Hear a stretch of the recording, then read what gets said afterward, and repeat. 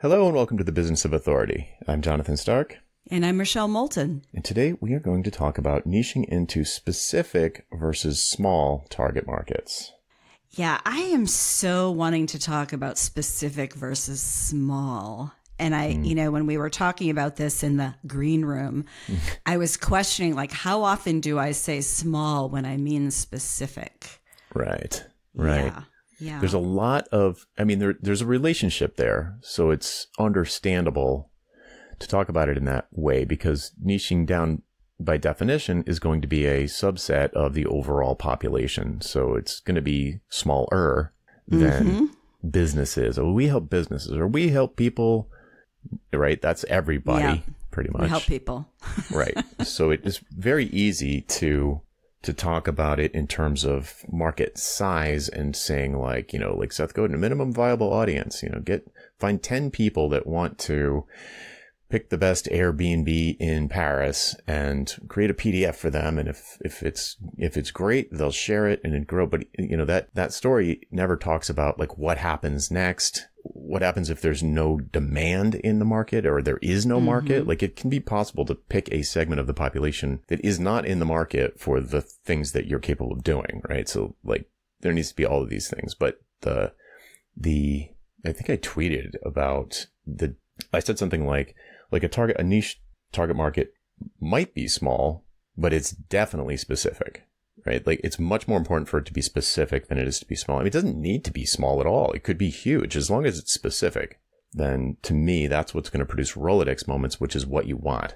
Well, I think the other thing is to remember big picture. I always think about this as the Venn diagram where you have your talents, you have your passions, and an existing market. And it's where those three come together that's usually a sweet spot.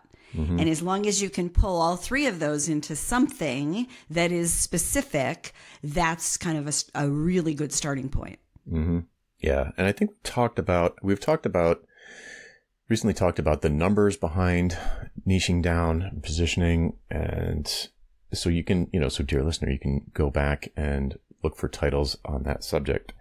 But today we wanted to bring up some examples maybe and got a sort of long list of possible ones, but the concept is the whole point about talking about it is that if you're, just like anything to anyone, then you're nothing to nobody, right? It's like that you just don't come to mind when somebody says to somebody else that they're looking for someone to help with this particular problem.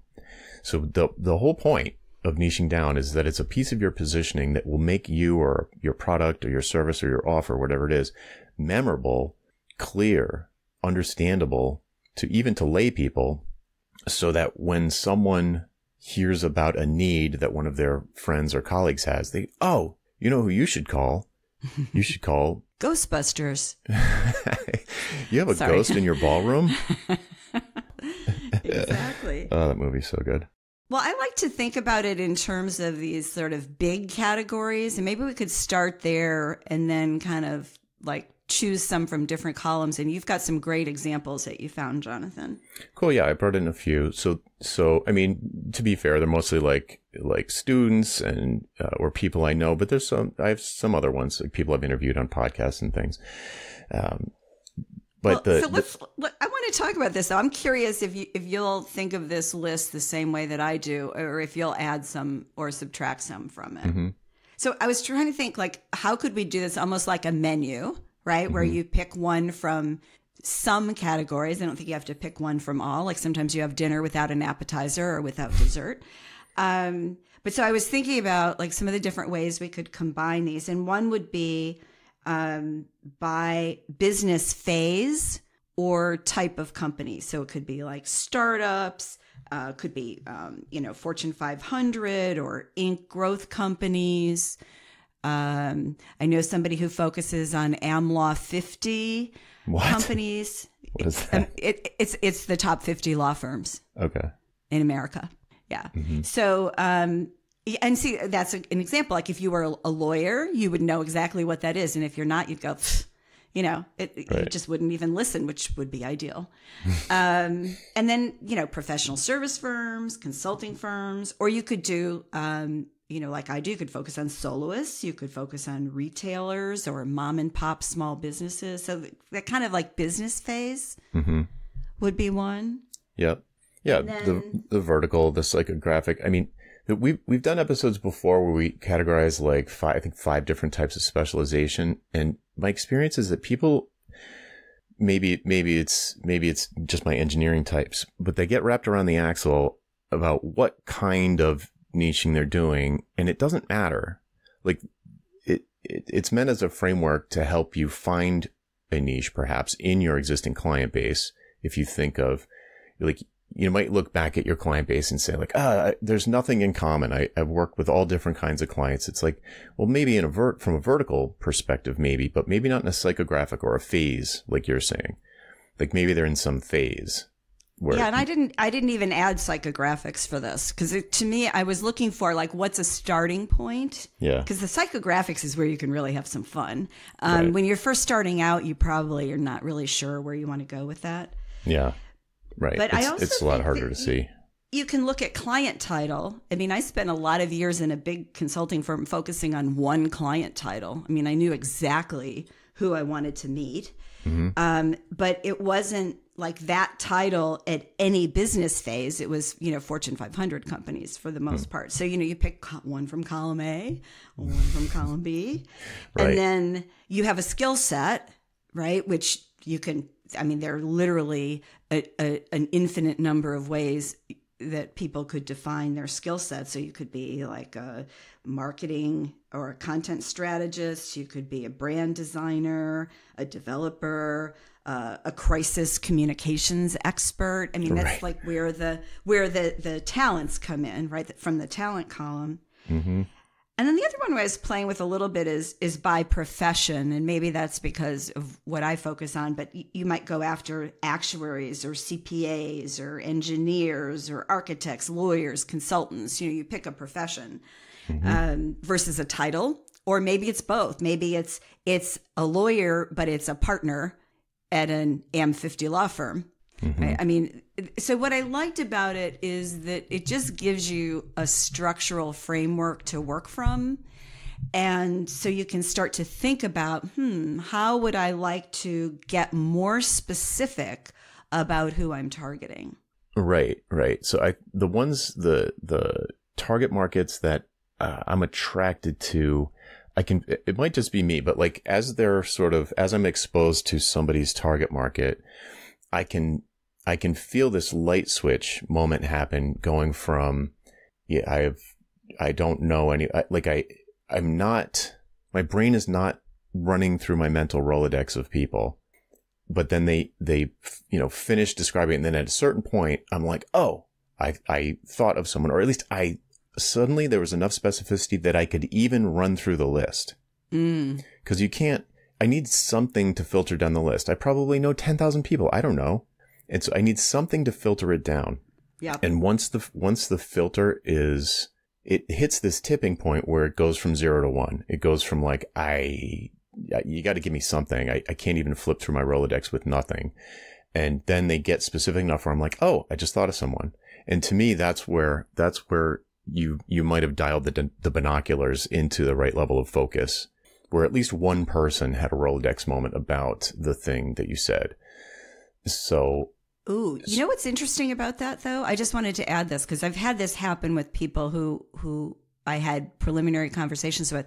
If what's happening when you're having not new business conversations, but sort of get to know you conversations, is people are not getting that Rolodex moment, the fault is yours. Yes, totally. It's not the other person. It's you haven't narrowed your market to be specific enough that the other person is understanding. Now, obviously, if you're an architect and you're talking to somebody, I don't know, who's flipping burgers, maybe they don't know anybody that's in your specialty, but it's rare with the kinds of conversations we're talking about. Right. And I would count it as a Rolodex moment, even if I came up with 0 hits. But my brain triggered like, oh, do I know anybody? it's like a level of Yeah. specificity that's, I mean, hopefully they know someone, and I would even say that in certain circles, you're going to have a very high hit rate where they do think of one or two people that they could, in theory, introduce you to. The example that blew my mind, that was, just a personal example that I just still can't believe, was have I told you the thoroughbred horses story? I don't know if I've told this one on the show. Yeah, I don't know if we did it on the show though. But just to give it, here's where I kind of want this episode to go, is to shock people by how, I guess, like how big a small market is, or it's usually surprisingly large. But so the example that comes to mind was, I was typing up a daily email, and I voice typed, something to the effect of like, how many people, or something about thoroughbred horses. I said, how many people own thoroughbred horses in the United States, or something like that. And, oh, you know what it was? I probably couldn't spell thoroughbred, so I voice typed it. That's probably what it was. And, Erica was sitting next to me, and she's like, oh, are you sending an email to Gretchen? And I was like, Gretchen who? She's like, my cousin Gretchen. I was like, why? She has thoroughbred horses. And I was like, she does? And I was, and so then I was like, huh. So then I emailed the list, and I said something about, I'm just curious, how many people know someone that owns thoroughbred horses? And I got like 40 or 50 people who replied with a yes.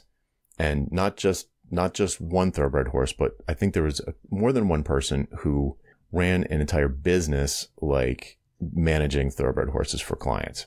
And so like, I would have, in a million years, I would have never thought that thoroughbred horses was like, there's a market, like there's enough people to support a business of some kind. It becomes a different conversation, like what would you do for them that there's demand for? But I was just blown away I was trying to think of something that was so specific that it would be too small to support a business. And of course it was not that even one. Close. And not in England or Ireland, especially. I'm sure. Right. Or who knows? I mean, anyway, but to me, it's like, it's not small. It sounds small, like it must be small, but it's way bigger than you'd ever need, and they're buying stuff. They're buying lots of stuff. So it's an expensive hobby. So there's demand for things. There might not be demand for your thing, but there's demand for some things. Anyway, but I think it's wildly specific. It's very, very specific. It triggered like dozens and dozens of Rolodex moments. Yeah. And I think there's this judgment around the word small. Somehow it just sounds like, oh, it's a small market, but I want to be successful, and I want to have something and when I'm putting big in quotes, not big like lots of employees, but you want to have a successful business. And I think if we can substitute specific for small, it cracks through a psychological barrier to niching. Mm-hmm. Yeah, and let's also paint a picture beyond what might be a first step. Like I'm just a huge fan of, getting into a very specific market and getting traction, building up a real book of business. Like, so you're like, oh, I'm not going to say dominate the market, but maybe, but you get a ton of traction in the market, and just to speak to other psychological barriers here, then dominate another one. Like, you don't have to sit there forever. If you want to, you can. If you don't want to, you don't have to. You've got that part of your business. Yeah. So like, if you feel like, okay, I've got this dialed, I understand, I'm an insider now, I've got all the lingo, I know how to find these people, I know what their pains, dreams, hopes, and fears are, and now I'm going to do an adjacent market, or now I'm going to do one that, if the original target market was podiatrists, then the next one could be chiropractors, or, you know what I mean? It's like, you don't have to sit there forever. It doesn't necessarily limit your long-term growth. It's about getting a fire started and understanding how to serve a specific group of people, and just the mind-blowing, it's almost a revelation around how much easier everything gets when you understand when the group is specific enough that you can understand them. You can speak their language. You can be viewed as an insider. It's just mind-blowing, the difference. Mm-hmm. Yeah, it feels like magic when it's you. Right. Yeah. Okay. So I was thinking we could jump over to some examples. Yeah. Okay. Please tell me you're going to start with the pressure washing guy. Yeah. Okay. I know we probably don't have any pressure washers listening to us, but I love this example. Yeah. So I have to be a little bit delicate here, but it's someone I interviewed on Ditching Hourly. And you can listen to that episode when it goes live. It's not live yet, but this is essentially a web design guy. You know, he's got a bunch of employees now, teams of people now doing web design. And there are probably a lot of people listening who are web designers or small web design firms or shops or agencies. And this particular web design guy was in the pressure washing business for a short time, young guy. And I don't know if he fell off a roof or something happened.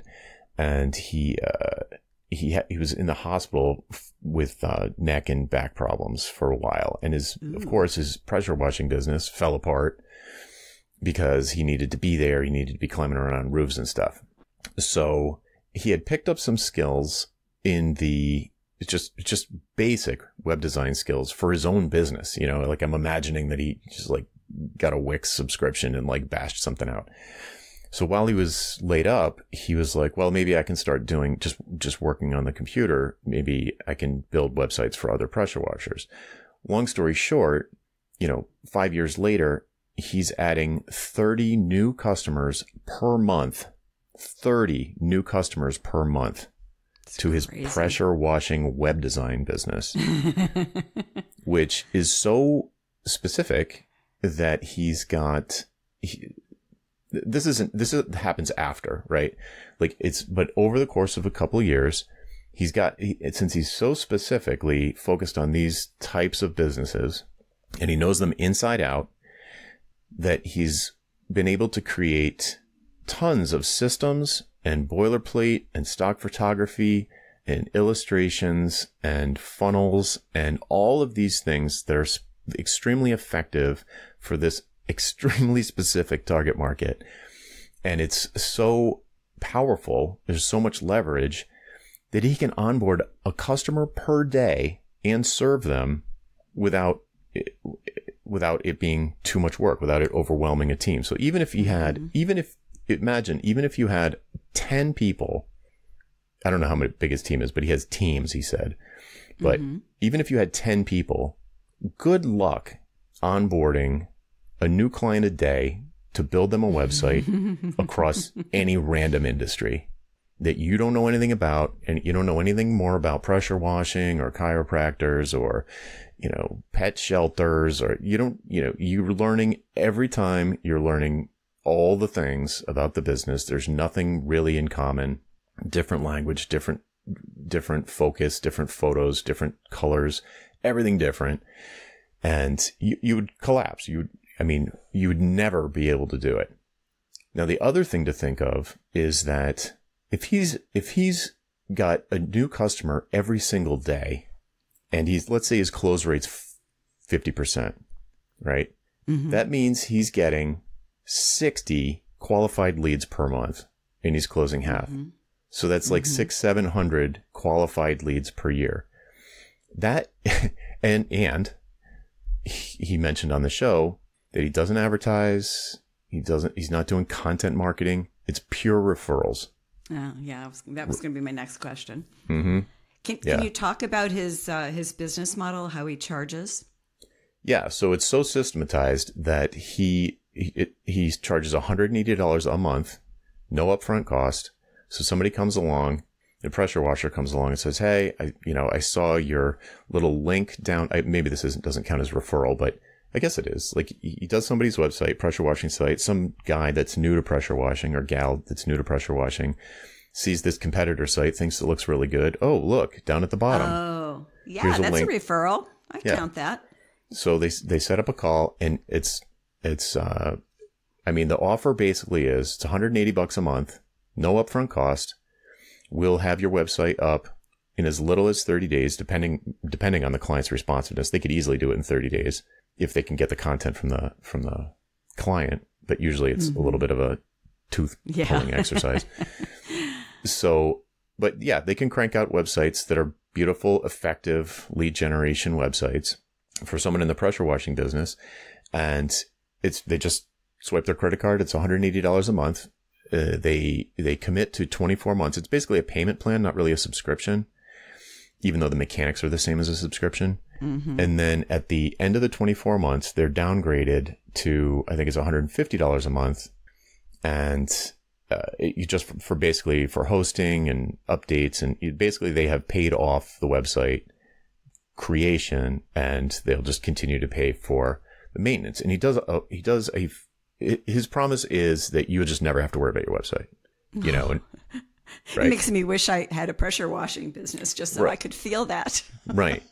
So, and 180 a month is his minimum. He said, I think he said 95% of people, I can't remember the percentage, but it was significant. It was more than half, pick the $250 option. And he's been adding a customer a day for years. So do the math. Yeah. You know, this guy's doing well into the 7 figures as a web design firm specializing on pressure washing service businesses. Well, so and there's something else I want to point out here. I know this is a niching episode, but this is what's so interesting to me is it's really tempting, and I'm going to use website design as the example since that's what this gentleman is doing. It's really simple to say, oh, yes, I want to do high-end, bespoke websites, and I want to charge, 50 or 100 or 200, whatever the magic number is for your segment of the population. And then you look at this where he said, I'm going to focus on this business. You don't think about, at least I don't know anything about the pressure washing business, but I imagine it's not full of people who are going, oh, my website has to be perfect and the images have to be just so. What they want is they want to get leads from it. Yeah. That's what they care about, and they want it to work. And so offering this upfront, I'm going to call it a subscription model just because it feels like it. Yeah, it does. But this idea, it allows him to create an ongoing business where he's able to hire employees. He's obviously has to be really dialed into these systems. I mean, you can't do this level of business and not have that, or you won't do that level of business for long. And obviously he's been doing it a while. So I think, I guess what I'm saying is we don't have to just look at kind of the very high-end bespoke piece.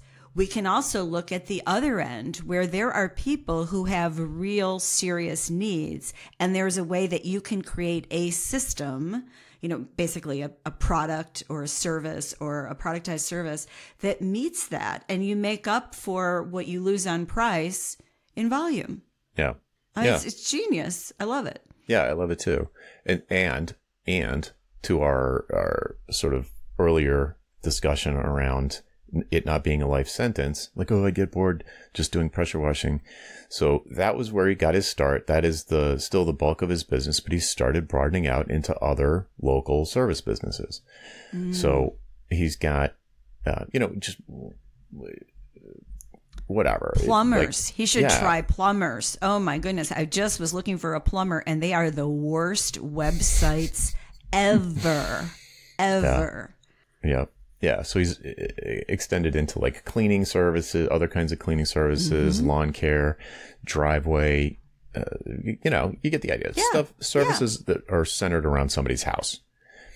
And, so he'll never capture all of those markets. He could just keep going, right? So it's not like it's really I feel like it's a phase thing where at the beginning, to get traction, to establish really solid, predictable cash flow, a great approach is to pick a very specific market that ideally that inside out, and serve some existing demand. And then you can expand over time, which is why a lot of times people will be like, oh, they'll pick some example of a company that's been around for 40 years and they'll say, well, they're not niche. I'm like, they're not niche now. I'll bet they were 40 years ago. Yeah. That's like. Exactly. Right. You don't start big. Right. Yeah. You start So, specific. yeah, specific. It just makes everything easier. Are there exceptions? Of course, there's tons of exceptions. Like people who just left their corporate job. They're like, they've got a big network of people who need what they do, and they just keep getting referrals from all over the map. Yeah, it happens. It does happen. But if you're not getting lots of referrals, you're not getting leads, you're not happy with your cash flow, this is a very powerful, proven approach. Sometimes it doesn't work, but it's playing on easy mode, in my opinion. It's a thing of beauty. It is a thing of beauty. Mm-hmm. Yeah, so I just love this example because power washers, to me, sounds like such a small market, but it's just completely big enough, you know. Yeah. Well, it's when you know a market, then you can decide if it's big enough for you. But a lot of us, there's a lot of stuff we don't know. Like I would never have guessed that there's that big of a market for power washers. The thoroughbreds I might have guessed, but I wouldn't know because it's not my thing. Mm-hmm.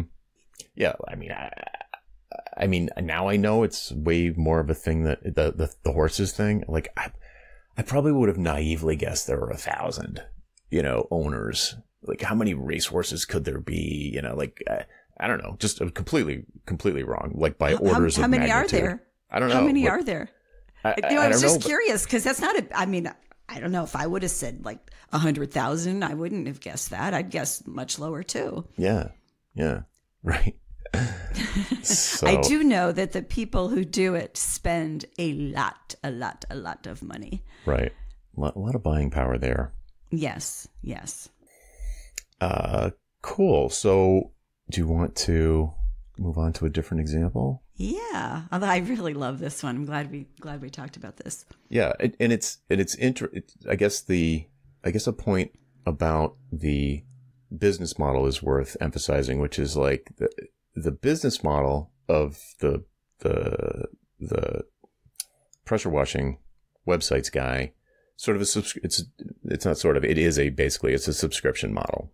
That's not necessarily, that's what worked for his people. It might not work for other people. There could be a market that wants their websites paid for in a different way. Who knows? But I think it's interesting as we move to another example. Maybe we'll jump over to our mutual friend, Geraldine Carter.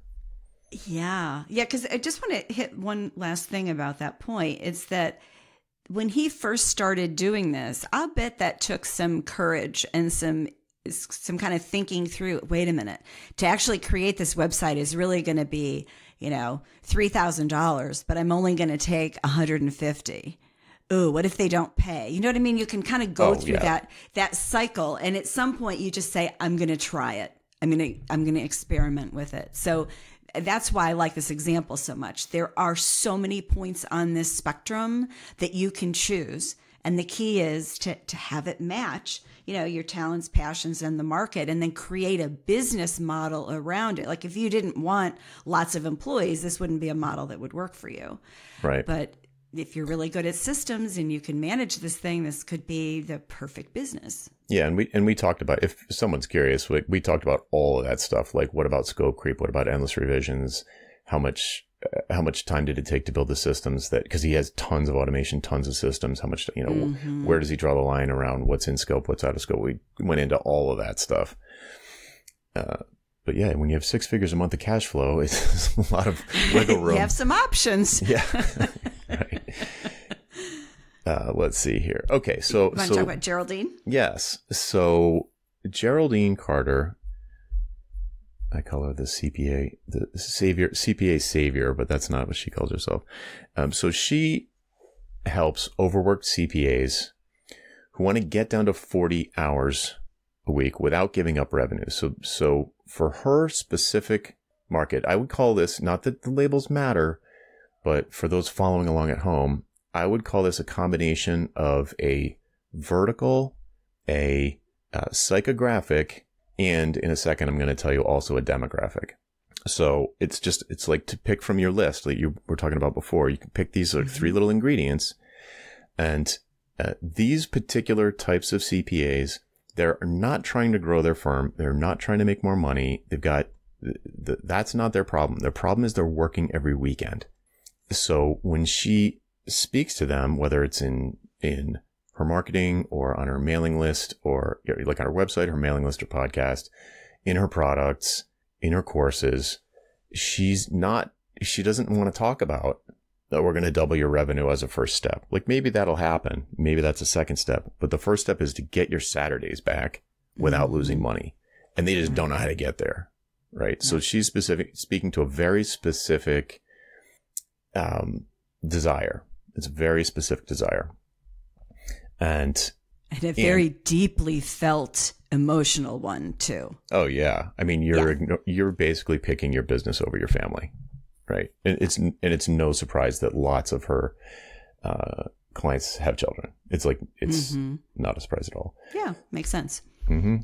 So then she gets even more specific. So CPAs is an obvious vertical. That's vertical specialization. It's like you can go to somebody's LinkedIn and it says right there, I'm a CPA, right? So, but more than just being a CPA, because you could be an in-house accountant. These are people who run their own firm. They don't have partners.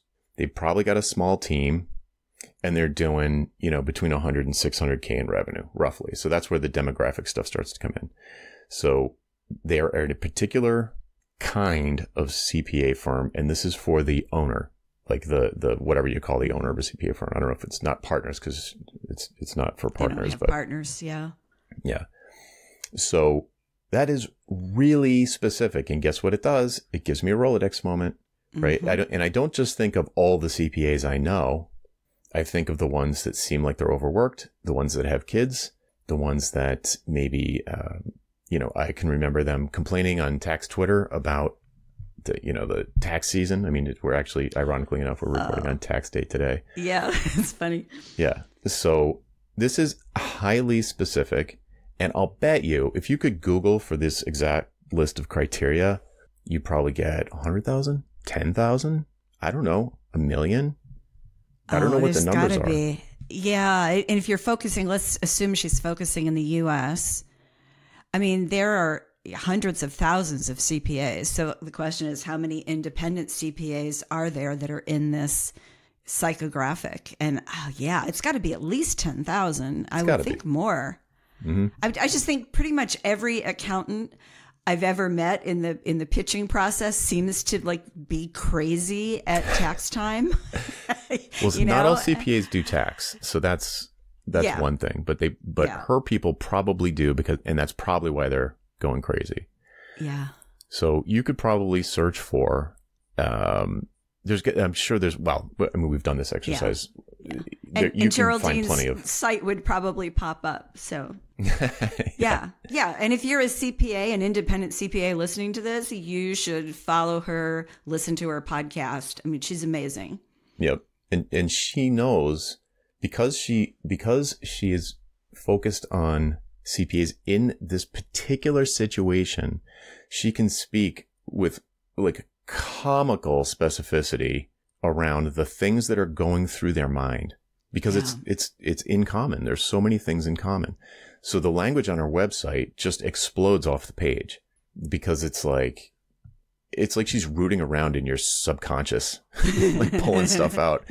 She's pulling stuff out of your subconscious attic and being like, do you really, is this good? Or do you want to get rid of this? So it's just the effectiveness just goes way up, because it's because she can describe the problem better than they can. And when you can do that, it makes the listener assume, or at least confident, that you've got a solution to this, because you obviously know the problem so well. We just met and you were reading my mind. That tells me that you probably know what I should do next. This is not your first rodeo, is what it tells you. Yeah. It's like when you meet somebody who winds up being your best friend or one of your inner circle, and you first meet them and you just keep listening and talking to each other and connecting because you get each other. Mm-hmm. That's the equivalent on a larger scale. Mm-hmm. And interestingly enough, and different from our previous example, she's not a CPA. Which right? I just love, because CPAs are the toughest market to crack. I mean, CPAs want to be spoken to by other CPAs, but Geraldine proved that's not necessarily true. Exactly. You can get through it. Mm-hmm. So cool stuff there. It's a business model. business model, not subscription. Different, more of her main thing right now, and I'm sure I'm not speaking out of school because this is loud and clear on her homepage, is that she has a mastermind that, I mean, you could go and check it out at GeraldineCarter.com. It's like she has this mastermind that is sort of cohort based. It's like a in-depth workshop plus coaching, and it's very effective, in-depth mindset, everything, where she's so sure of the people that she's bringing in. She's so sure of the type of person that it is and the situation they're in, that she can guarantee results because she knows exactly how to I don't want to say press the buttons, but she just knows all the objections, where all the fears are going to come from, how to overcome them. What, she has like coaches in there, like mindset coaches in there that can help you with like your, limiting beliefs. I mean, it's very in depth, and she couldn't have, I would argue, she could not have created such a specific, powerful, effective product. I mean, the testimonials on our website are ridiculous. Like, she could not have created such a thing without being this focused down on a particular target market, a specific, very specific target market. Mm-hmm. Yeah. I mean, that's how you get into people's heads and you can speak to them. Right. Yeah. And deliver results. Mm-hmm. Yeah. Well, there's the two pieces. It's you speak to them so they understand that you get them, and you specialize in people just like them. And then, then the other end of that is, this is the transformation. Here are the stories of other people who've gotten that transformation. And then that's when presumably then they have a conversation, and then you deliver the goods. Mm-hmm.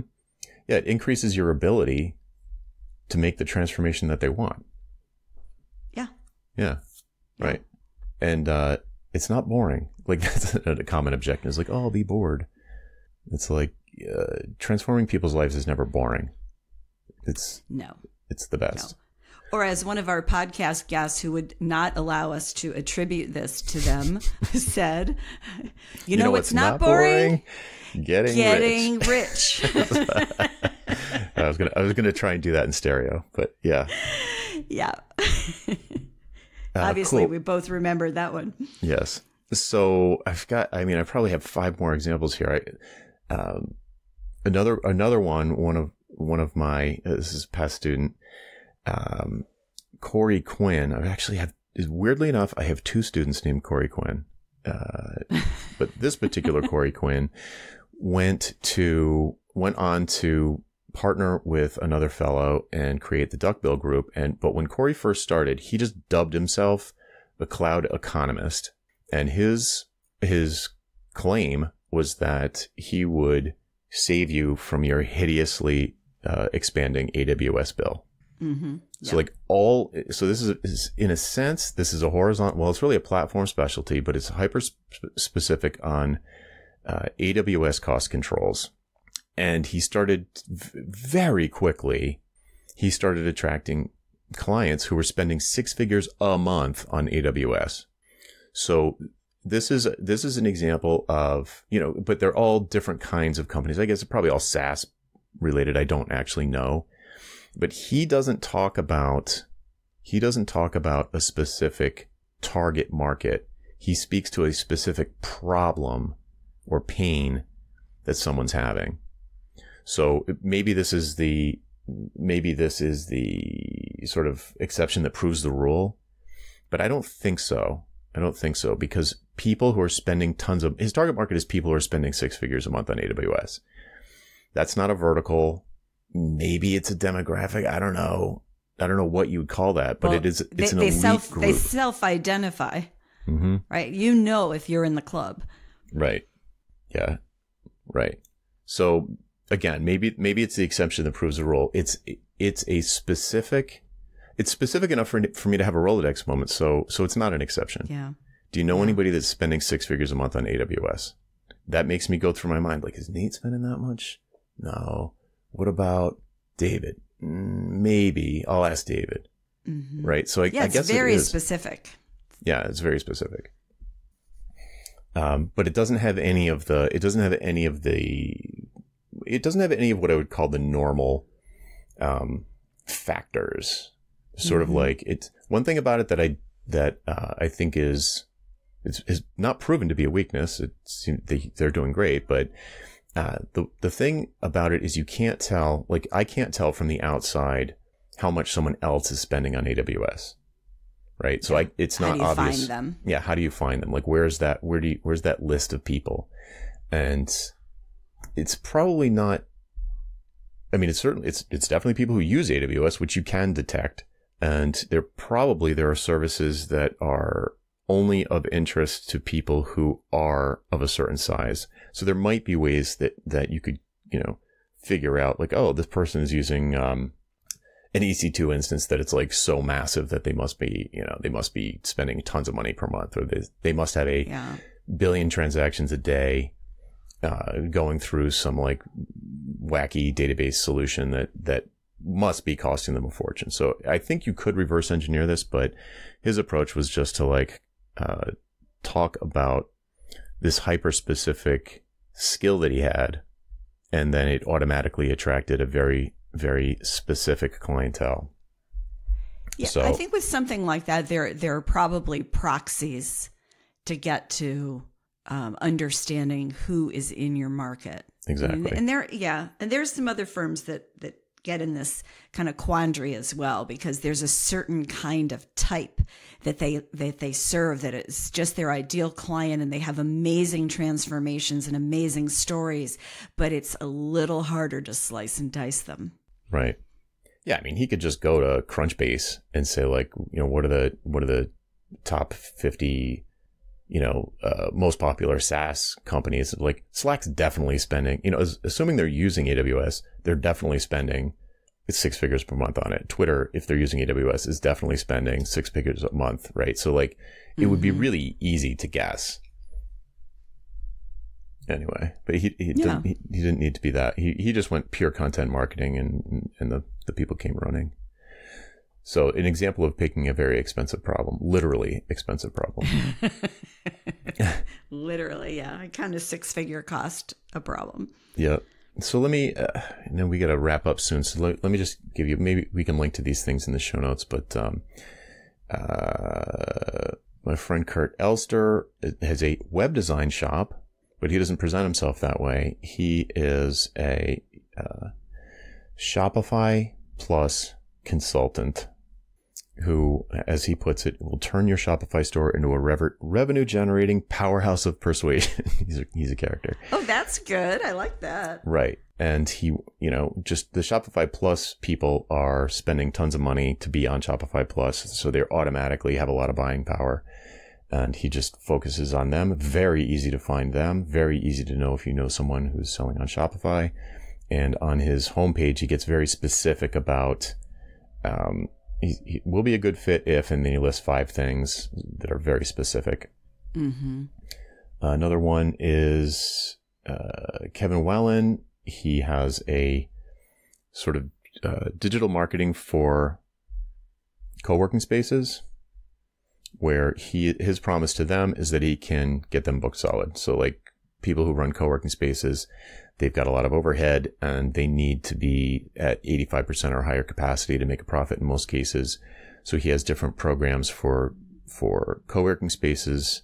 He's got a couple of segments inside of co-working spaces, which are things like, if you're multi-location or not, if you're a single location but wants to expand into multi-location, and like different stages or sizes of co-working space situation.